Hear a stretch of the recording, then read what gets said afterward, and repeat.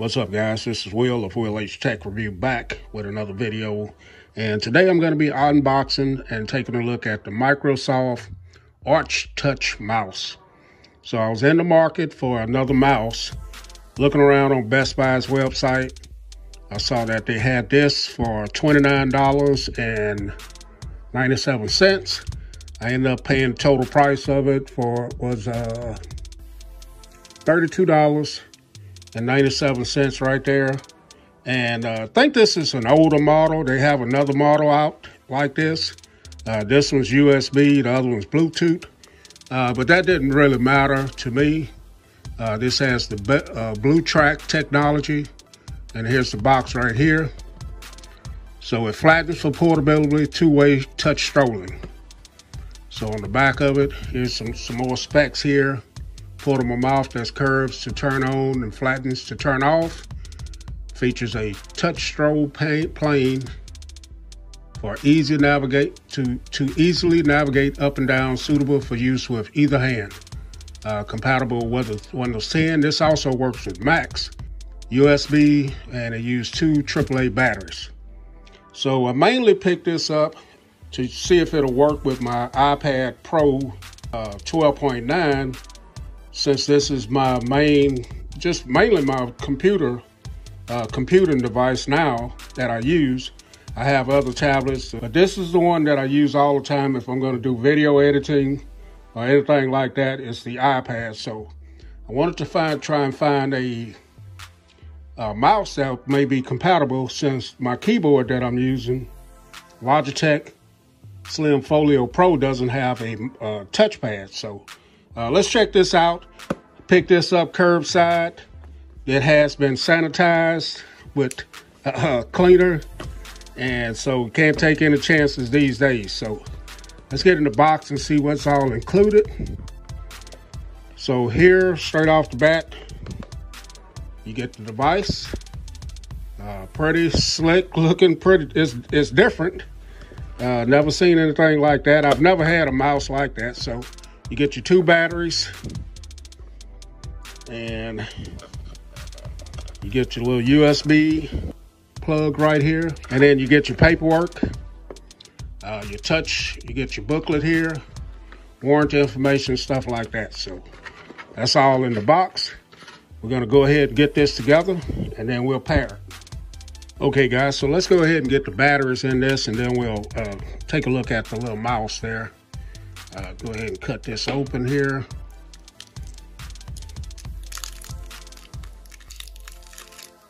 All right, so get that in this way. Get this battery in this way. All right, put the cover back on. All right, so here it is. As you can see, you do have your little feet here that it glides on right there. You do have the little hub indicator here on the back. I don't know why they have that there. Your sensor there. A little bit of branding down here. Now this is plastic, and this has a rubbery feel right here. Very nice feeling. You got a little Microsoft branding there. This part is all plastic. It feels very, very slick, and it is picking up fingerprints, if you guys can see. And this part, this clicks, the right and left click, and then this is how you stroll, I'm assuming. So very small. You bend it like that to turn it on. As you can see, there's a light to turn it on there, and there's your infrared sensor there, or infrablue sensor. So I'm going to go ahead and I'm going to get it set up, and I'm going to try and use it with my iPad Pro. Okay, guys, so I have my iPad Pro here, and I do have my hub here. As you can see, I have a couple of USB here, Type-C, and an HDMI. So since this is not Bluetooth, I'm going to go ahead and plug this in. Let's get our little transmitter here, right here. We're going to plug it in on one of these. And let's see what we have to do to get this connected. It may just connect right away.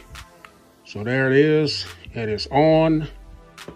Okay, so it's recognized right away after you plug that in. As you can see, my little pointer here is moving around. If If I go here, it's highlighting different things that I'm touching here.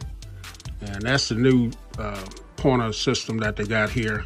So let's go ahead and try some of this and let's see here. So strolling on my widgets here, and it strolls pretty good. It does make a weird clicking sound as it's strolling. Let's go ahead and open up a folder here. Let's see what I need to do. Just tap on it. Let's go into Twitter. So there's the Twitter.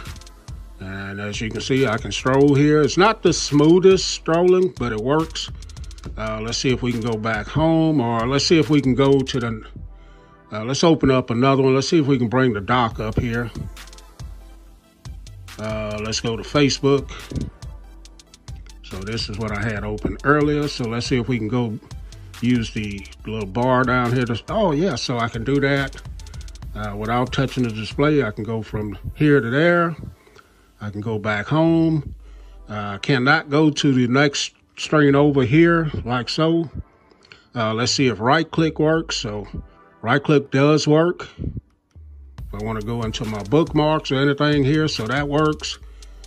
Feels pretty comfortable in the hand. Left click, right click and left click works. And the strolling is not too bad. The pointer is moving around pretty good. It feels pretty good. I got it on just a cover here, but it's working pretty good. Let's go back into, let's go to YouTube here. And let's go to my channel and see if I can see how well it works controlling. Let's go ahead and try this video here. So let's go ahead and skip this commercial here. So it's working great, man. I'm moving around pretty good. I can change the resolution here. I can stop it. Stop the video from playing. Let's see if I can drag down.